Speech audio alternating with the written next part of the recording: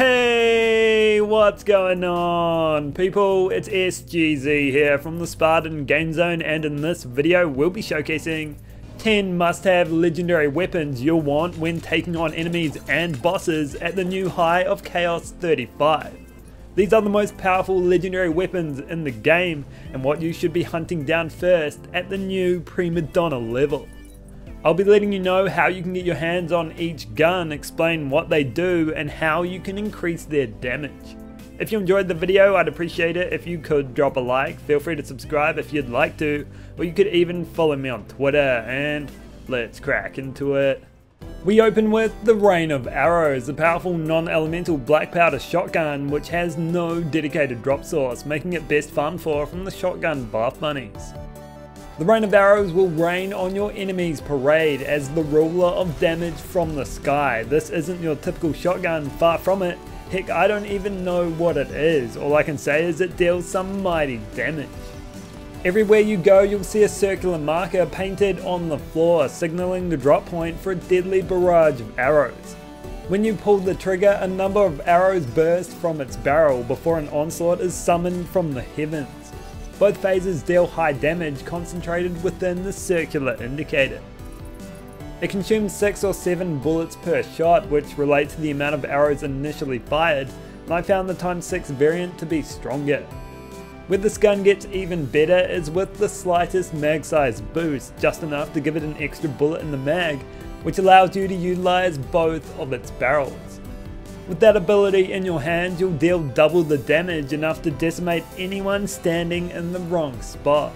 That includes you, so be careful where you step, and although you might find it consumes a fair bit of ammo, it's certainly worth it. Next up is the Gluttony, a Ferrier pistol that I've only ever seen in Dark Magic, but there's some word it can drop in Frost, but that hasn't happened so far. It has an increased chance to drop from Droll the Troll, who you fight out here in Queen's Gate after having an ocean party with Mr. Torque. The Gluttony is a powerful weapon and one of the pistols that got buffed instead of nerfed, which made it even better. It's a gun that does its best damage when you throw it, but there's some great damage to be had while shooting too, depending on your variant. Every time you reload, like with all Ferrier weapons, you'll throw the gun away, but also throw away half your health. It conjures a life-sucking dagger storm at the point of impact, which deals damage relative to what was left in the mag, so the higher the mag size, the more damage you'll deal. Reloads will only take health if it's above 50% and always put it at the midway point. The reload that takes health with it deals more damage than the others, but they're strong across the board, and because it'll leech health back to you, at worst you'll be in a constant state of half dead or half alive, depending on how you look at the glass. Its reload effect isn't just great for damage, but will also suck enemies in, and barrels too, which just adds to the fun. However you use it, you can't go wrong with the Gluttony. Next is the Queen's Cry, a pistol which only comes in Frost and has an increased chance to drop from the raid boss they call the Maker, but you'll have a much better time by shoving crystals down the bunny's throat. The Queen's Cry fires 1 or 2 bullets per shot, consuming 2 or 3 ammo respectively, and the more bullets the better. It fires at a decent pace and deals consistently high damage, especially when you're buffing both of its damage sources. It isn't your typical weapon, dealing spell damage and gun damage, which opens a whole new avenue for you to raise its power. The spell damage comes from its crashing meteors, which spawn on the odd occasion when you land shots. They come frozen from the sky and perfectly support the regular damage you'll be dishing out. Add those two pieces together and the Queen's Cry is both a unique and powerful legendary weapon. Now it's time for the Rogue Imp, an assault rifle that only comes in fire and is another which drops from the world, making it best farmed for by feeding the assault rifle bath bunnies. The Rogue Imp fires at a steady pace but deals high damage, steadily burning enemies until there's nothing left. For its slow fire rate, it does overheat relatively quickly, but that's not all bad as 3 wyverns fly from its barrel as it's cooling off and seek out their prey. The wyverns deal area damage and are good at increasing its DPS, essentially providing 3 bullets worth of damage when you'd normally deal no damage at all. It's a great exponent against flesh and manages its ammo well, culminating in a weapon all players can rely on. Time now for the Masterwork Handbow, a black powder pistol which has an increased chance to drop from Captain Swallow around here in the overworld.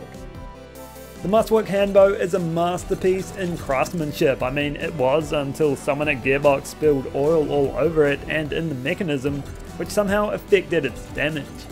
Nowadays the Masterwork Handbow is still one of the highest single shot damage dealers in the game, and it needs to be because there's only the one bullet in its mag. However, if you hit your shots, that won't be a problem, as its bullet will slot itself back into the chamber on every critical hit. That's a great effect, which can have you rip chunk after chunk out of health bars, made incredibly easy with From the Shadows. Those critical hits aren't just deadly to your target, but anyone standing next to them, as 6 rounds ricochet into nearby opponents, often slicing right through them. It also has the highest critical bonus out of any weapon in the game, sitting between 30 and 60%, which is still a lot and can be used to get the most out of certain situations. Now for the Livewire, an SMG that only comes in shock. It's a world drop, so the bath bunnies are a good place to get one. Livewire is a damaging SMG, particularly while mobbing. That's thanks to the laser it fires, which likes to play connect the dots with your enemies, they just don't know the other dots yet. Any enemy close enough to the one that's being zapped has a chance for a laser to connect to them too and receive a zap of their own. That also happens when stabbing enemies, dealing damage relative to that of your melee weapon, which can yield some pretty crazy results. Its laser is powerful due to its high fire rate, which has it constantly tick for damage. That damage can be compounded when in From the Shadows by turning those ticks from a chance to critical to guaranteed critical hits. Overall, it's a gun that has a lot going for it. Whether you're shooting or stabbing, it'll help you deal some high damage, which makes it comfortably one of the best SMGs in the game. Next up, another pistol, this time the Automagic EXE, which comes in all the elements but not kinetic, with an increased chance to drop from Banshee, who you fight around here in Weepwild Dankness. The Automagic EXE is a gun that bludgeons its way to power through bullets. It fires 3 or 4 of them per shot, consuming 2 to 3 ammo, and when they all land, your enemies will feel it. The difficulty, I guess, is getting them all to land where you want them. Its accuracy is poor, although it can be tightened by aiming, but either way you'll have an easier time getting maximum damage at close ranges. In saying that, it does come with a tracker dart which you can use to tag enemies and have its bullets home into them, but I generally avoid that due to the lack of credibility. Yes, that's a real word. The main thing that slows this gun's DPS down is its grandma reload speed, which sits around 3 seconds and it's incredibly slow for a pistol. Avoid the high ammo consumption, low mag size and slow reload time combo though, and you'll have yourself a deadly pistol. Moving on to the Red Hellion, a shotgun that can come in all the flavors and has an increased chance to drop from the Obsidian Wyvern, who you can find here as part of the Ancient Obelisk in Tangledrift. The Red Hellion is a shotgun that Sonic would get a lot out of. Looking at the card, it's nothing special, perhaps even underwhelming, but when you're blessed with inner speed, it gets much stronger. That's due to its unique effect, which adds projectiles based on your base movement speed. The pellet count doesn't scale depending on how fast you're actually going, but how fast you can potentially go. Speaking into skills that boost movement speed, equipping armor that boosts it, or proccing the Buffmeister will all add to its pellet count and be there every time you fire. That's pretty crazy, and I was able to increase its pellet count by 2.5 times. At its best, it will melt through health bars, but at its worst, i.e. while downed, it'll be extremely underwhelming due to all the movement speed you've lost. However, if you back yourself as a speedster, this is one weapon you should definitely have in your arsenal. Moving on to the Liquid Cooling, a frost-only weapon that has an increased chance to drop from Lycia in the Ancient Obelisk right around here in Crackmast Cove. Although it was nerfed and nowhere near the powerhouse it once was, the Liquid Cooling is still one of the game's better pistols. A big key to its everlasting damage is the fact that it's just that, everlasting. Landing criticals will reverse the Skulldugger overheat effect, enabling you to dish out long windows of damage, and good damage at that. Stab monsters with From the Shadows can land criticals consistently, but rarely will any class see it overheat. It comes in both ×1 and ×2 variants, with the latter being best, and by coming only in Frost, it's a good option for Berserkers. It's a weapon that you don't need to favour in order to see some damage, which still makes it a legendary that is well worth having. We end this list of 10 must-have weapons at Chaos 35 with the Thunder Anima, a Skulldugger assault rifle that can only come in shock. It's another world drop, so the assault rifle buff bunnies are your best bet. The Thunder Anima is an exponent of the shock factor, with its voltage getting increasingly more powerful the more it overheats. As that overheat threshold reaches close to its maximum, it'll send out sharp bolts of electricity which pierce and bounce between targets, dealing more and more damage. They have fantastic range and can easily cover the screen. That effect makes it great for mobbing, and it is, with the more enemies the deadlier it becomes.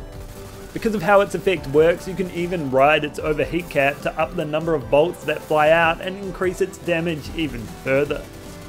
Unfortunately though, it can't come enchanted, the reroll machine just doesn't recognise it, but when that gets fixed, it'll be even stronger.